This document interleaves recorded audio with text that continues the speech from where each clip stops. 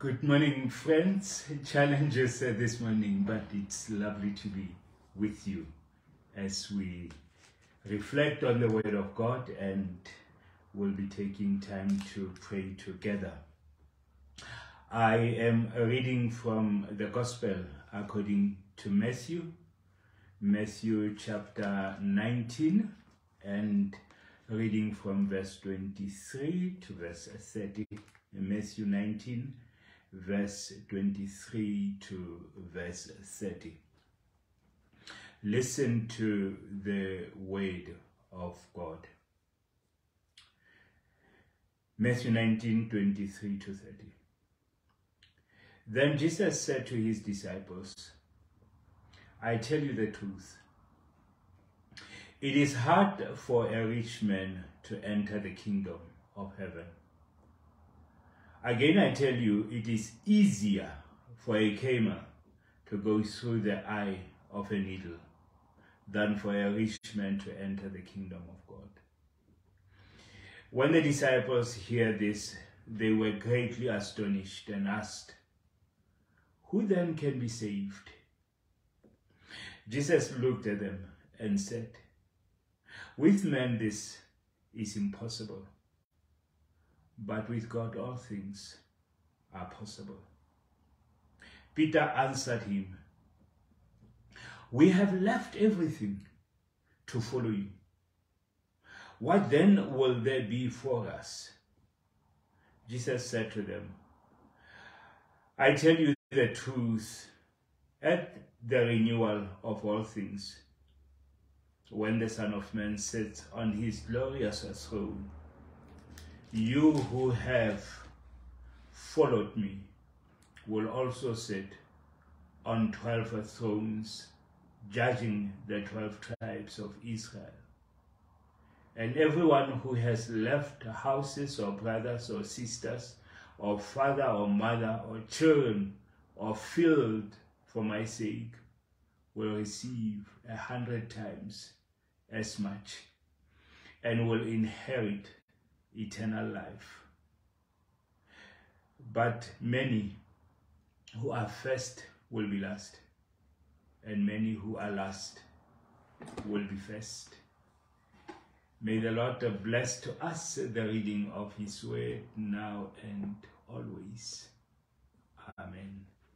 Friends, such a lovely and powerful text that we have read from Matthew 19, verses 23 to 30. And well, if you want to sum up what we read about in Matthew 19, 23 to 30, it's about the cost of discipleship. What does it cost to be the disciple of Jesus? And today, as we gather, we are very conscious of the presence of God with us and the power of the words of Jesus. Jesus speaks these words after a rich young ruler sorrowfully walked away when faced with the prospect of surrendering his wealth to follow Jesus. And Jesus used this incident to teach his disciples, and not only his disciples, but us as well, about the challenges of affluence and the attachment posed in the journey to eternal life. He highlights the difficulties faced by those heavily burdened by their possessions, revealing the radical requirements for entering the kingdom of God. And maybe, well, there are four critical things that come out of this text. One, for me, will be the difficulty of riches. Jesus emphasizes the entering the kingdom of heaven is especially difficult for the rich. In a culture that often values wealth and possession above all else, it is easy to become entangled in material and prioritize earthly success. So the accumulation of wealth can create a false sense of security and hinder our wholehearted commitment to God. And well, you know, there has always, when a text like this is read, there is always a challenge of richness, of how do you define rich people. And so we know that there are people who can be materially wealthy and spiritually poor. There can be people who are poor materially but spiritually rich. So I am just very conscious of those two sides of wealth when we come to a text like this. But here it shows that anyone who has possessions, who value possessions, who has things and you are attached to them, those possessions and their attachments can pull us away from being able to focus fully on our Lord Jesus. But the second thing that we see again here is the impossibility of human effort. The disciple, astonished by Jesus' statement, question, who can be saved? And Jesus uses this opportunity to remind them and to remind us as well that salvation cannot be attained through human effort or even willpower. No matter how well-intentioned, or our own strength will always fall short. But we need to take heart that Jesus assures us that with God all things are possible. And then the third thing is, as we follow from Peter's question about what reward is there for them. What is the reward of discipleship? How will we get rewarded in following Jesus? How will he compensate us for all what we put into this journey? And I have always understood that we have already earned an incredible reward in Jesus dying for our sins and taking my life and your life upon himself. I have always understood that the exchange of lives, me or you giving your life to Jesus and gaining the life of Jesus, it's a complete and total reward of what we get, because it comes with the promise of eternal life. But Jesus is saying here, as he responds to Peter, says, all those who follow Jesus, they have an incomparable reward. The reward that we have cannot be compared to anything, because it is big, it is huge, it is beyond our grasp, it is beyond our understanding. Those who make sacrifices for his name's sake will not only inherit eternal life, but also will receive 100-fold blessings in this life. Jesus assures us that our sacrifices, whether material or relational will not go unnoticed or unrewarded. And then finally, there is a new order in the kingdom of God. Something that is beyond understanding, something that is beyond the grasp. Jesus, as he comes to the end of that portion of scripture that we have read, reminds us that in the kingdom of God, there is a reverse order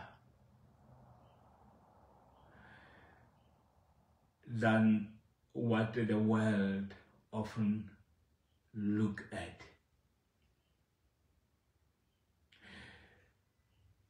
The values and the expectations in the kingdom seems to have been reversed from what we know in the world. It is completely different. The ways of heaven, the ways of God's kingdom is quite different from the ways of the world. Listen to this. He says, while the first are always first in the world, and the last are last, that is not like that in God's kingdom. He overturns the whole thing, and in God's kingdom, when the priorities are done, when we have prioritized service to humankind and to others above ourselves, when we take the humble path, a humble posture of our Savior, who came not to serve, who came not to be served, pardon me, but to serve. And so he says in this that the first will be last, and the last will be first. Look at that radical transformation and how this order of things is reversed. So as we understand the words of Jesus, we are challenged to examine our lives, to look at our own hearts, to look at our priorities in life.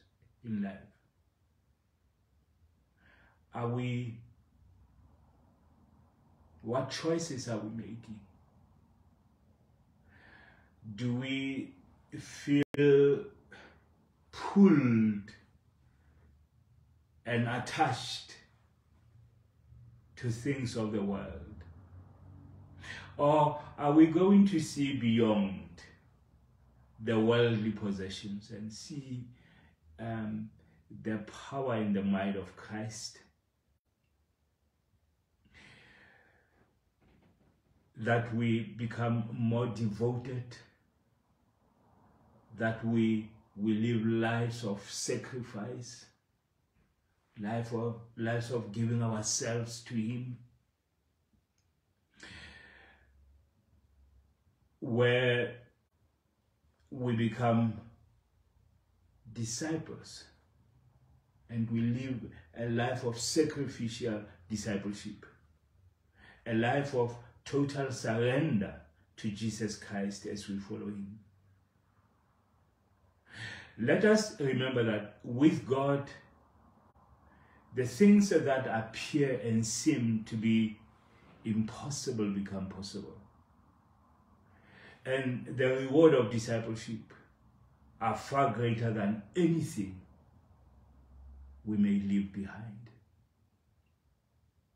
So friends, I pray that God will bless you, God will embrace you, God will fill you with grace and with love, with mercy and with grace, and that you will be blessed in a very deep way I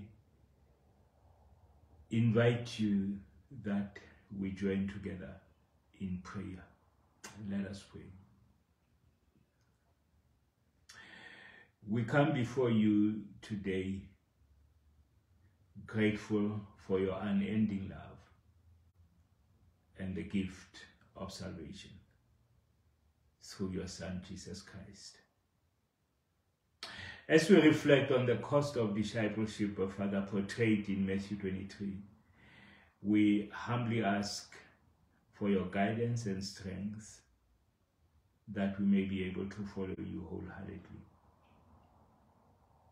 Lord, we acknowledge that sometimes the pool of wealth and earthly possessions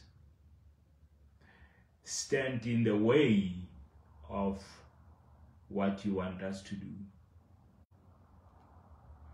And it is quite easy to succumb to the pulls of materialistic tendencies in the world. That sometimes might offer a temporary security rather than giving us a more comprehensive and permanent promises of your presence with us in our lives. So we turn to Mies, seeking our fulfillment in you and in you alone. Father, help us to redirect our hearts towards the eternal treasures that can only be found in a deep and vibrant relationship with you. We pray for the courage to release our grip on our worldly attachment, recognizing that nothing compares to the joy of knowing you, and reach our lives with a spirit of contentment, understanding that true wealth lies not in what we possess, but in the richness of our relationship with you and with others. Excuse me. Lord, we lift up those who may be struggling with the sacrifices of discipleship. Strengthen them, Lord, and provide them with the unwavering faith and endurance as they face challenges and hardships along the way.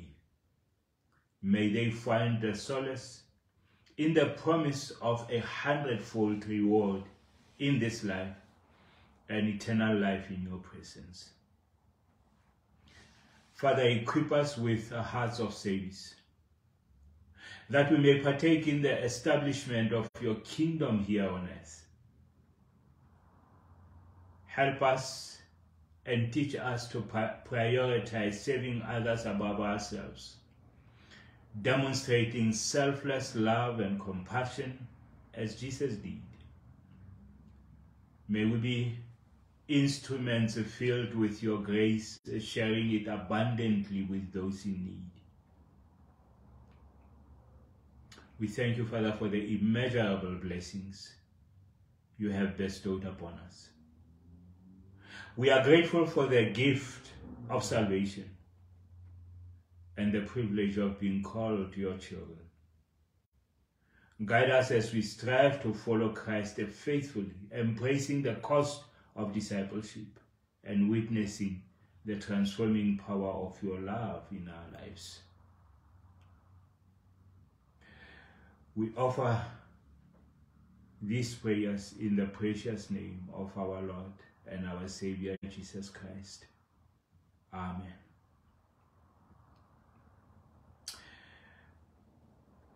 Thank you so much, friends. Thank you for tuning in. I am just conscious of tuning in from various parts of the world. I see Stanton in Thailand, Just been great being with you, and Mom told me quite a lot about her recent visit to you and your family. I am very conscious of that. Tom, tuning in as well. We are so grateful for friends and just for your commitment to being part of this and what you continue to do. I am humbled by how the Lord is rallying us around, but above all how the Lord continue to answer our prayers. I will invite that if there are any specific prayers that you have, people that you might think of, just put them on the chat line for me to pick up and pray for them. I have a list of people who have approached for prayers, and that we will just love to offer them prayers. Pray this in Jesus' name as we offer those. But have a great week, friends, and may the Lord bless you, and may He guide you, may He strengthen you, may He fill you with grace, with His love. I am also very mindful of friends traveling, and we pray for traveling mercies and safety in places and destination and your destinations. Have a great week, lovely friends. Thank you. God bless you.